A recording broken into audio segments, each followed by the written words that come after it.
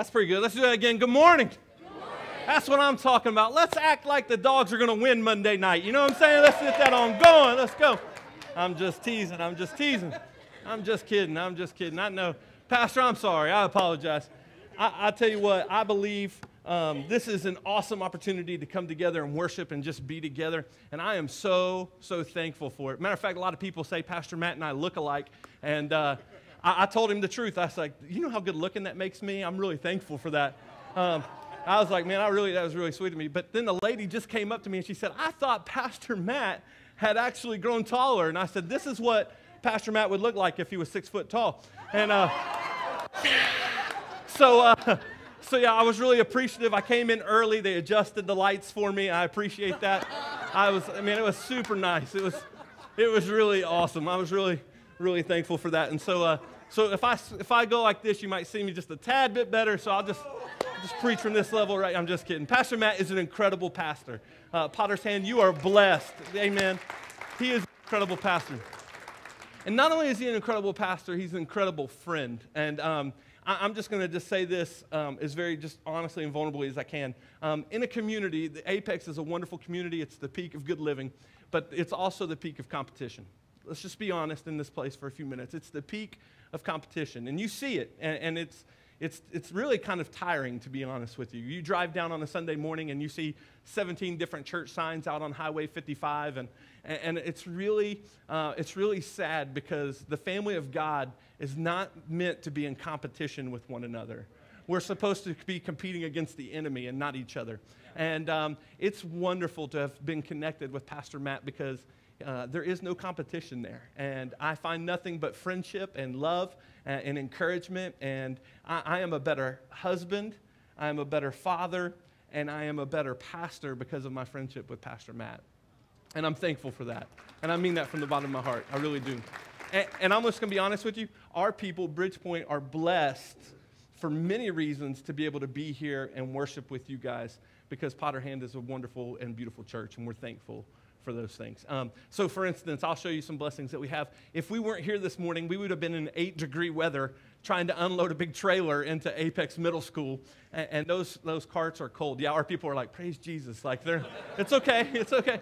But also, on top of that, there was no heat there. And all this really, we've discussed this for several months coming together, and we were going to try to do it in December, but some things happened, and then we're aiming for February. And honestly, like when I got the first news that Apex was struggling with heat, I texted Pastor Matt, and I said, hey, man, there's a chance we're just going to show up and just worship with you guys on Sunday because we may not have no heat, and I can't do that to our people. You know what I'm saying? So don't be surprised. And his response was, this would be incredible. It'd be awesome. And then his next thing was, so your people will feel comfortable. Why don't you preach?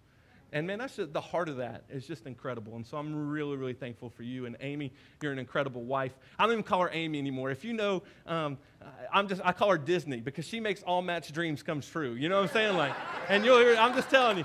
I'm just like, her nickname is Disney around here. I'm just telling you. So it's just awesome. I'm really thankful. All right, so we've laughed a little bit. Let's pray and let's get in God's word. We'll probably laugh a few more times. God, we thank you, Lord, for today. God, we just ask you, Lord, to take this time and connect us to you. God, we pray, Lord, through the power of your Spirit that we see, feel, and know that your presence is here and that, God, our lives are changed to be more like you.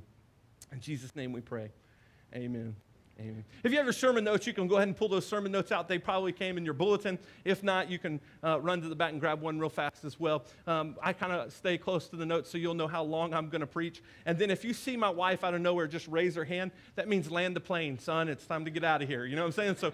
So nothing spiritual is really happening. She's just signing to me that it's time to be quiet and get on out because Matt's got a reservation at Mexican food. And he told me cheese dip on him if you go to the same place, okay? So here we go. Here's what I found. I found out this life principle, and I'm telling you, I just see it more in a play and effect in my life than anybody else's, but I see it all around me. And in your notes, how I phrase the principle is this right here. Everyone is going somewhere, but few people end up somewhere on purpose. Everybody's going in some place, in some direction. We're all trying to get somewhere, but very few of us end up somewhere on purpose. Most likely in our life, we have an idea of what we want our dream to be. We have some things that we want to see set out or want to accomplish or to achieve. but very rarely do most people set the plan in their life to make sure that they achieve it. That's why at the beginning of the year, there's so many people who make commitments or resolutions on things they were going to try to accomplish and things that they were going to try to achieve. And it's because they have an understanding that they want to see something change. But it doesn't change because they're just kind of wandering aloof. They're just trying to get there, and hopefully it just kind of falls in place and just happens. Here's some wonderful things I've just found by accident. I found the best donut shop I've ever found in my whole entire life by accident. I was actually getting my daughter some clothes for school, and they had to be embroidered. She goes to Pine Springs, and so they have to have a little bit of embroidery going on there. And as we were getting embroidered, I saw a sign, and all it said on it was donut. You know what I'm saying? And that's a fat man's dream, I'm just going to tell you. And so I saw it, and I was like, I'm going to try this donut place out. It's going to be good. And so one day I snuck over there, and I got this donut. And I'm telling you, these donuts are amazing. It's called the Baker's Dozen. It's just right off of Buck Jones Road, right across from like REI. I'm just telling you, the greatest donut I've ever had. It's just wonderful. And it's so good. But I just stumbled across it. But what I have learned is this. Every year I say I'm going to lose weight, and it hasn't happened yet. You know what I'm saying? Like I haven't achieved that goal. I do good for a week or two, but I don't set a plan in place to where I'm going to actually achieve that dream. And so many of us make these resolutions, and if you pay attention, and maybe you just think for just a moment, how many resolutions are the same this year for 2018 that you had listed in 2017? Or how about the same one that you had in 2016, 2017, and 2018, but you'll get to it, it just might be 2020, right? You're going to get there eventually, right? But you're not setting a plan. It's because we all are somewhat adopted and adapted to this principle that we're all going somewhere. I'm going to get somewhere, but we don't do it intentionally. Matter of fact, a few verses that I have for you is Psalms chapter 39, verse 4 and 5. And David writes this. He says, Lord, remind me of how brief my time on earth will be. Remind me that my days are numbered and that my life is fleeing away, that human existence is but a breath. Will you do that with me for just a second? Will you just take a deep breath? I found this really helps a lot. Like if you'll just sit there and at the count 3, I'm going to say 1, 2, 3, and everybody just let out like that big like, ready to count 3, ready, 1, 2, 3, just, life's over. That's what Scripture says. It's like one deep breath. Now, I saw a lot of men in here. That sounded a lot like a sigh you hear when you don't do your honey-do list, right? Like you're like, oh, that sounded real familiar. Like, or maybe that's just my wife. But I'm just telling you, life is so fast. And Scripture says it right here that your life is fleeing. And I don't want to be a Debbie Downer, but I want to tell you, your life right now, the day you live today, brings you one day closer to when your day ends. You were born to die. And every day you live takes you one day closer to that date because your days are numbered. There's a finite number is what this says. There's a day. There's a certain number on the days that you're going to live. I don't know what your number is. I don't know what my number is, and I hope our numbers are a lot larger than what some people might think. But I can tell you that your days are coming to an end one day. Psalms chapter 90, Moses kind of says it like this when he was helping write some of these things. He says, teach us to number our days right, that we may gain a heart of wisdom. So what he says is he begins to say this, like, hey, if our days are numbered, then we need to make sure our days count. And like, let's have some wisdom. Now, here's the deal. There's a difference between knowledge and wisdom. Most of us have knowledge. Knowledge is just facts. We just know a lot of things. In the day of Facebook and the day of Google, we have a lot of random knowledge that takes place, right? Like we have an idea of a lot of different things. Matter of fact, I know things that I don't even need to know and that I never put into practice. Matter of fact, I saw a great quote the other day, and it kind of took me by surprise when I first heard it. The quote was this right here, that knowledge is understanding that a tomato is actually a fruit. I didn't know that.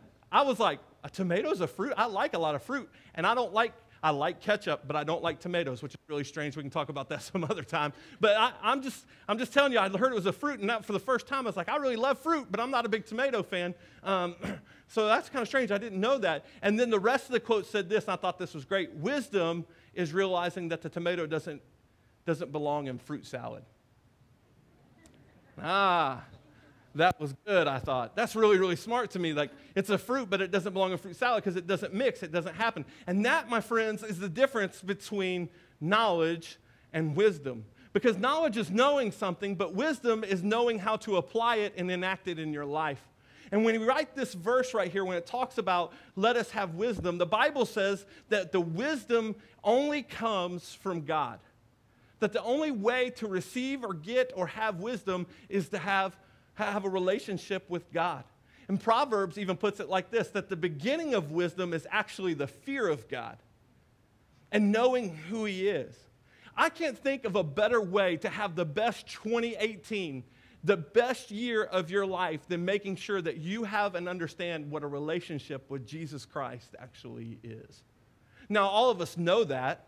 I mean, all of us in this room would probably say that I know if I had a life or a relationship with Jesus Christ, my life would be better. My life would be good. My life, if I actually did the principles that I've learned and heard most of my life, if I actually put that knowledge into wisdom, which means put it into practice, my life would be better. So if I read my Bible, my life would be better. If I prayed and prayed often, my life would be better. If I fasted and attended church more regularly, if I gave generously, if I did these things, my life would be better. But how many of us actually put those things into practice? Having the knowledge just isn't enough. Man, I would encourage you this morning to understand and come to the realization that your life and your days are numbered. Matter of fact, I would even go here. Let me just say it like this. I believe sometimes, and if you've ever been a part of a 12-step program, you'll hear some similarities with this thought. But in the program, they say these things like, that's God doing for you what you can't do for yourself. That's a common thing they say in these programs. And the reason why they say that is because you had no control over it. And you know what I believe? I believe this morning, this is a situation where God did for me and Bridgepointe what we could not do for ourselves. And He used Pastor Matt and PH Church to allow it to take place. Because we've talked for months about doing this. We've talked about, we've met at Dallas Chicken, and we sit there and we'll eat our breakfast, and we'll talk back and forth, and we'll laugh, and we'll say, we've got to get our people together. If you and I love each other this much, our people are going to love each other this much. It's going to be awesome because our churches are like the culture of who we are. And if I like you and you like me, we got to get us together. You know what I'm saying? Like, let's do it. Let's do it in December. We put it off. Let's try for January. Let's put it off. Let's do it. All right, February is the month. And God's like, nah, I'm going to do for you what you guys won't do for yourselves. I'm going to go ahead and just wipe that heat out real fast. And I'm going to make one bald guy call another real fast and hook a brother up. You know what I'm saying? Like, and our days are numbered because we'll put it off. And man, what a joy it is to be in here together, loving on Jesus with one another, knowing that we're connecting with Him and that His presence is here. And what a gift it is to know. And it is a gift to know that my days are numbered and I need to make my days count. I need to make them matter. I mean, that's why I've tried so hard to convert Pastor Matt into an Ohio State fan. I want his days when he cheers for college football to actually matter. You know what I'm saying? Like, don't join Coach Satan. That's terrible, right? That's terrible. Join. And Pastor Matt looks at me and says, bro, quit preaching so long. They get Jesus. They know. Stop it. You know what I'm saying? Like, man, I'm telling you, I love knowing that my days are numbered so that I can have wisdom on how to actually use them. Let me give you guys some ideas on how and ways to kind of make sure your days are ordered so that way you can use them correctly. If you have your Bibles, turn to Ephesians chapter 5. And I want to show you where it says the order matters. Ephesians 5, verses 15 through 17 say this, be very careful then how you live, not as unwise, but as wise, making the most of every opportunity because the days are evil. Therefore, do not be foolish, but understand what the Lord's will is. Can I just tell you right now what the Lord's will is? The Lord's will is for you to be in relationship with Him and to lead others to be in relationship with Him. There's so many people that say, man, I'm trying to find what God's will is in my life. And you know what? I think you can find it, and you can be, and you need to be intentional about trying to find it. But God's Word has already showed us why Christ came. Matter of fact, He says it like this. Jesus said, I came to seek, which means to try to find, and to save the lost. And I've come to find that nowadays, a lot of times, we don't know a lot of lost people inside the church, and there's not as many lost people as should be inside the church. There should be more. We should be reaching and trying to show people who Christ is and speak and share the love that we have for Christ, and more importantly, the love that Christ has for us. That's what he's called us to do. How can we be wise about our 2018? How can you have the best year yet? You can start sharing the gospel with the people that you know. You can start sharing the love of God with the people that are around you. Man, if you want to have an incredible day, here's what you do. I'm going to tell you, if you want to see God move in your heart and your life, invite somebody to church that doesn't know Jesus and watch Pastor Matt preach and share the gospel. And as he shares the gospel, watch them give their heart to Jesus. There's no better feeling in the world than to know that God has changed somebody that you love, somebody that you know's life. Man, it's a beautiful thing. If that happened for everyone in this room in 2018, that in itself might make it the best year of your life. But you have to come to the understanding of a few things. Number one is this right here. You have a limited amount of time. We've talked about this before, but James 4:13 through 14 says this. Now listen, you who say today or tomorrow we will go to this or that city, we'll spend a year there, carry on business and make money, while you do not even know what will happen tomorrow. What is your life? You are a mist that appears for a little while and then vanishes. So I have a 3-year-old daughter. And that 3-year-old daughter's name's Gwen. She is currently wreaking havoc probably behind us in this wall right here. She is the poster child, God love her, of life, but also of ADHD. She would be the poster child for needing but doesn't have Ritalin. You know what I'm saying? Like, she is wild. And I get the joy every single morning of getting her ready to take her to daycare. And as I get her ready for daycare, as a man who grew up with all men except for one lady, which was my mom, I didn't understand the care that kind of takes place in a lady's life. You know what I'm saying? Like, they have to wake up, and I don't get it. Just look at me, you can tell. I don't know what it's like to fix hair in the morning. You know what I'm saying? I like to say I'm a soap-only guy. Does that make sense? Like, I don't have to go to Ulta or Pantene or anything else to get my hair done. Some of you can just go ahead and give it up, too. You got the reverse mohawk going and stuff like that. It's okay. Just let it go. Pastor Matt and I, we went through that battle. We understand. You know what I'm saying? Like, but here's what I would say to you. I didn't know and understand what it took, but now that I have to take my 3-year-old and I have to brush her hair in the morning, and her hair gets wild. She has, like, really kind of thin hair.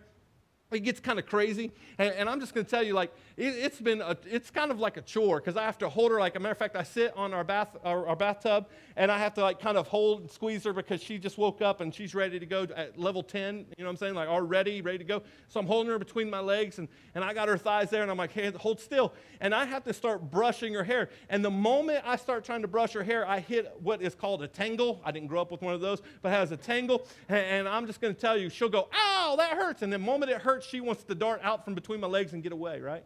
And so I do this thing where I have to, like, spray her hair. You know, oh, sorry. I apologize.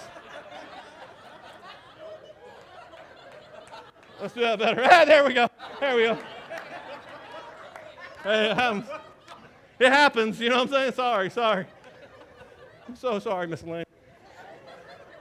Thank God you already took up the offering is all I can say. Hopefully she still put Bridgepointe on that check, or she'll go change it. If you see white out on it, it's my fault. It's all good. Just keep it. You deserve it. Man, oh, there we go. All right, so man, it's awesome when you start thinking about it, because I'll start spraying her hair, and I'll do it a couple times. And as I do it a couple times, it's amazing how all of a sudden it gets easier to do with the brush. And now she has this tangle brush, has a little, now I'm so manly, you guys can hear this. She has this steel type stuff inside the hairbrush that helps kind of straighten it and go through it. And as she does, it's wonderful, and I'll spray it. But she hates this little mister. And I hate it too, because it just misses it. I don't know how wet her hair actually is. And so I'll do it a couple times, and I'll start, and it still hurts, and I'll do it a couple times. And before I know it, it looks like I just dipped her in the shower. You know what I'm saying? It's because I sprayed it a lot. And what's funny about that is so many of us in this room, when we view our life, we think we have a bunch of time left. When we view how we live, we think to ourselves, man, like I can take care of it tomorrow. I'll do it tomorrow. I'll do it the next day. You'll come in contact or you'll sit next to somebody at your work that you've known for years that you need to share your faith with or that you need to share love with or you need to be good to. Most of us in this room, not even your coworker, you have a neighbor that you've been next to for years that you don't even know their name. And God's placed you. It's not by chance that you live in the home that you live. It's not by chance that you work in the work that you're at because your life is like a mist. God is more intentional than that. But if we continue to live our lives as if like we're always going to have tomorrow, James tells us that your life is like a mist. Look at that. There goes Tommy. He's gone. There goes Pastor Matt. His life is gone. There goes your life. It's gone. And before you know it, it's over. And I don't want to be sad and make you think about death so much, but I do want you to come to the reality and the understanding that your days are numbered, and we have to be intentional enough to quit doing and putting off the things that God has called us to do and do them now. Now, because our time is limited. Number two, if you do this and realize this, you'll see this, but I've noticed a lot of people have a problem and don't understand that. Number two, you cannot do everything. You cannot do everything. In today's society, man, our badge of honor is this right here, and we don't even notice it anymore. But when I say, hey, how are you doing? The biggest answer, the most used answer is, man, my life is busy. I'm busy. And we wear it like a badge of honor. And then we start talking about, I'm working 40 hours, 60 hours, 80 hours. I have a part-time job, and they're working me 48 hours. I'm just tired. I'm busy. Not only am I doing that, I'm PTA with my school. And not only do I help with the PTA, but I help with carpool. And then not only carpool, but I'm fixing dinner with the Instapot. And Instapot's the new heaven, in case you don't know. But to keep going, man, I'm just telling you, like, everybody says all this stuff that they have to do. Hey, I'm busy, I'm busy, I'm busy. And we have unlimited amount of time, and we act as if we have that unlimited amount of time to be able to accomplish all the different things that we're trying to accomplish. Man, it's funny because last time I checked, Scripture point blank tells us our days are numbered, and our time is limited. And the truth is, you have to be more intentional about what you do. And then it says you cannot do everything. Proverbs 17:24 in the Good News Version says it this way: an intelligent person aims at wise action, but a fool starts off in many directions. The Bible tells us point blank in the book of wisdom, it says, hey, if you want to do the wise thing, you'll do a wise action. You'll pay attention. You'll know. You'll make a smart decision, and you'll make a smart move. But you won't find yourself going so many different places at once. Number three, I would tell you, is this right here. Not only is your time limited, not only you got to be selective about what you do, but number three, there is a cumulative value to investing small amounts of time in certain activities over a long period. Man, can I tell you something? 2018 is going to be the best year of my life until 2019. 2018 is going to be the best year of my life. And this is why I know it, because there is a goal I've been trying to achieve for about 5 or 6 years that I'm getting really close to. I'm getting very, very close to. About 3 years ago, I challenged myself, and I ran my first 5K. You know what I'm saying? I ran it with a close friend, and he outran me, and I've been bitter ever since, so I went back into depression for a little bit. But I'm going to tell you this. I decided I'm not going to stop at a 5K. I'm going to run a 10K. And so I've been working up to try to run on that 10K. As a matter of fact, the other day, last week, there was 3 times last week where I ran 5 miles, and that 5 miles was like a goal for me. I'm going to run 5 miles. 5 miles without stop. Now, I looked like death afterwards. Hear me? And I wish I had hair to kind of hold back some of the sweat because I looked like I just jumped in a pool. But I'm telling you, when I finished that 5 miles, I screenshotted that baby, and I sent it to my wife, and I thought, she's going to be so impressed. You know what I'm saying? And she wrote back, "That's really good, honey." Actually, she didn't. I'm just teasing. She wrote back and said, "You're my man. You go, boy." I said, "Quit talking like that, honey. You know, we'll have baby number 3 before you know it." You know what I'm saying? You got to quit doing that stuff. You got to quit that. Don't do that to me. But man, I'll laugh forever and a day because it's a goal that I've had, but that goal didn't come just like running and getting on a treadmill or trying to run it all in one day. Matter of fact, I remember when I first got up to 2 miles, and it took several weeks for me to get where I just completely ran 2 miles. And I was sitting there as I was running through it, and I thought to myself, this is crazy. Like, what am I trying to accomplish? Because I am about to die at 2 miles. But the next couple of weeks, I just kept at it, running the same amount. And all of a sudden, 3 miles got to be a little easier. And all of a sudden, 4 miles got to be amazing. And I was just on cloud 9. And I just knew I was going to make it, but I didn't stop at 2. I didn't stop at 2.5. I didn't stop at 3. I had to continuously work to get to where I'm at 5 miles. Now, I am still exactly 1.2 miles away from my 10K, and it will happen. You know why? Because I will not stop until I get there. And I'm just going to tell you, I'm not going to get there tomorrow, but I have to continuously keep on the journey to get where I want to go. Why? Because there is a cumulative value when you do small things over and over and over again without stopping. That's why so many people who make the resolution to lose weight, they mess up. Because you go 3 days, you eat cardboard, right? You give up carbs for cardboard. And you ate chicken, and you had chicken. And then you had chicken. You know what I'm saying? Like, and you go to the mirror and you still look like you haven't lost any weight at all. And you're like, man, my chin is still the same. I still feel a little bit heavy in these clothes.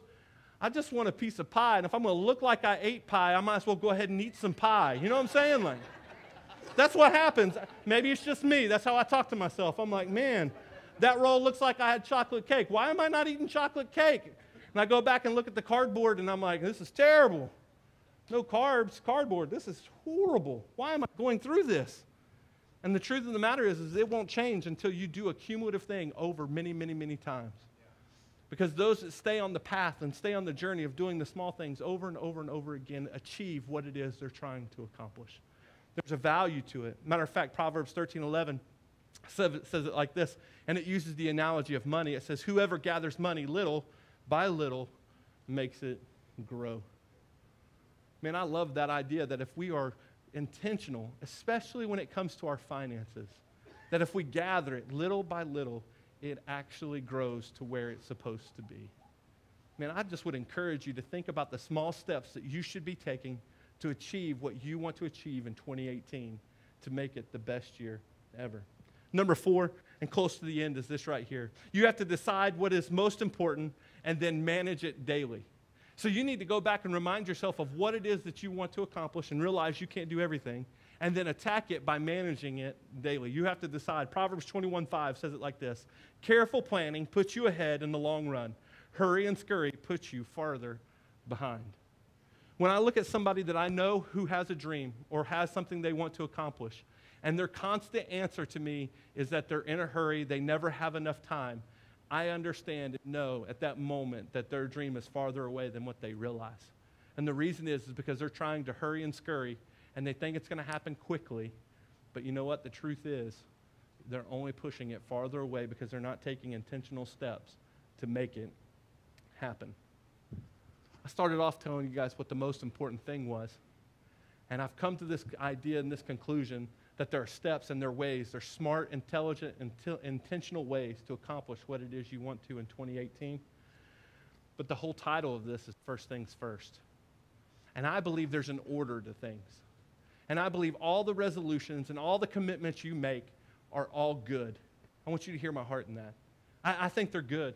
I think there's stuff that you should want to accomplish. I think there are things that you know you need to do because you have the knowledge of your life better than anyone else of what's going to help it and make it better. But you know there's an order to these things. I'm going to ask the worship team to come on up and help me with this part.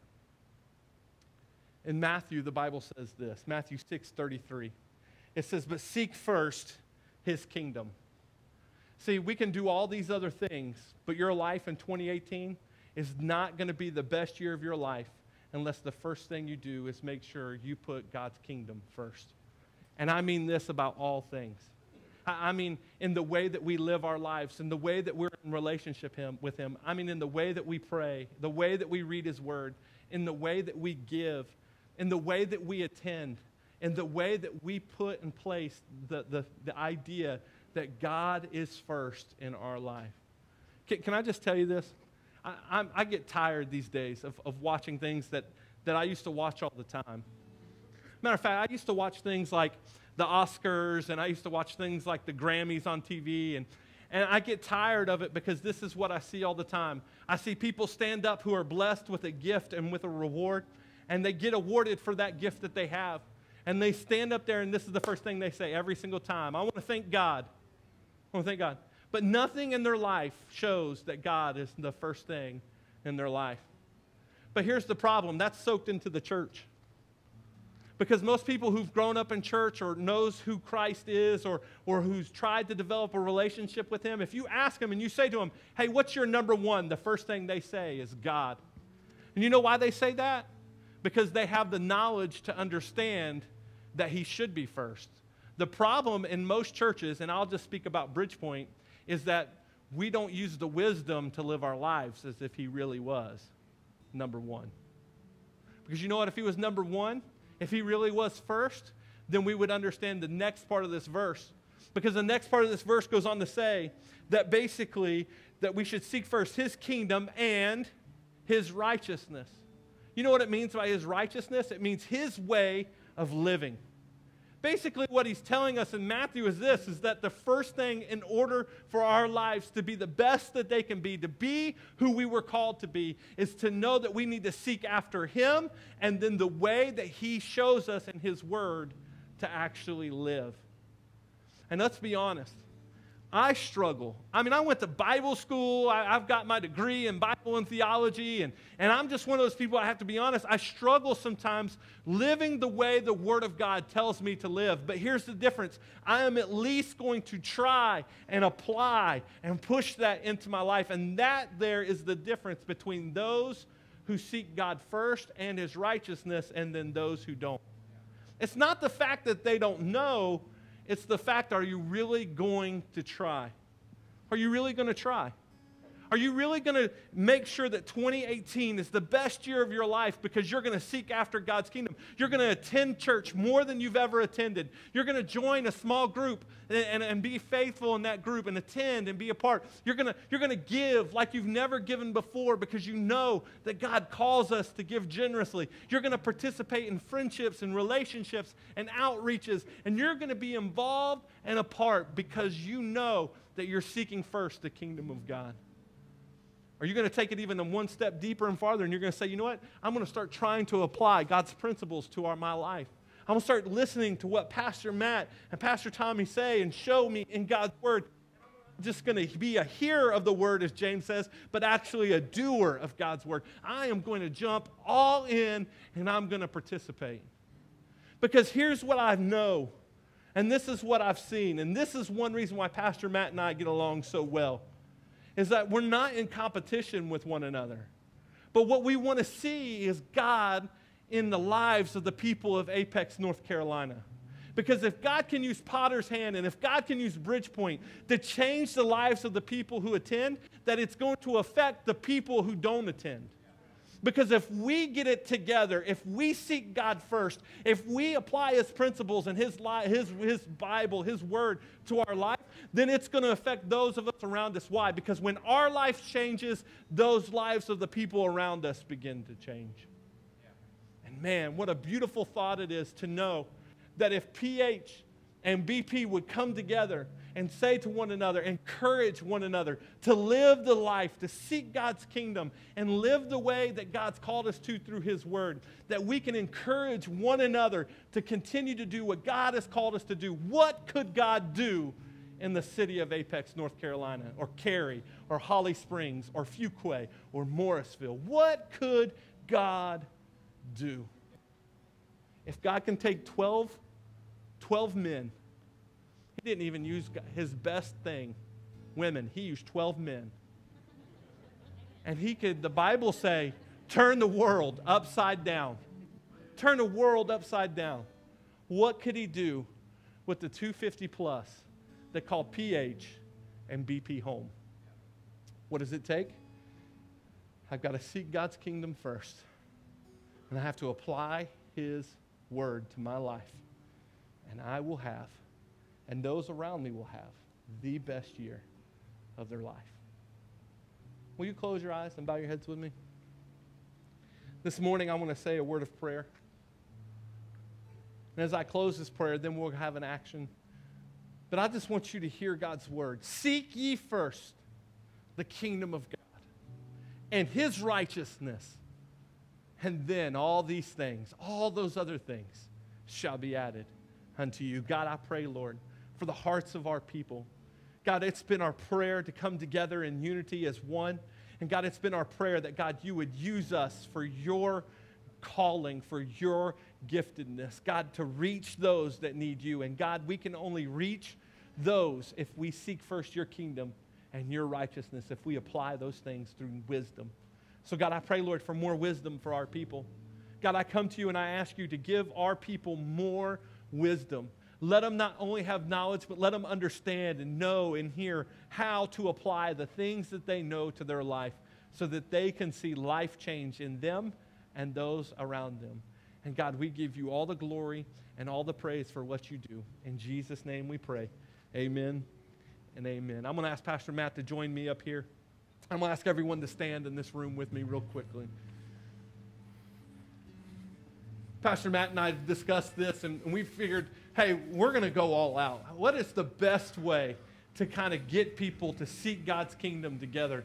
And one thing that we came up with was this. We're going to invite everyone in this room, if you feel comfortable, to come to this altar, to come to the front, and take the next few moments, the next few minutes, as the worship team plays and sings, to seek God's kingdom, to ask Him to show you and remind you that your days are numbered, to ask Him to show you what it is He wants you to accomplish with the days that each of us have left. To ask Him to give us wisdom on how to apply those things to our life, but to allow us to know that Jesus is first of all. And so we want to take this moment and ask you to come and join us up here and pray as they lead. And then at the end, Pastor Matt will take over and dismiss us. Amen. Join us at the altar. Let's pray together.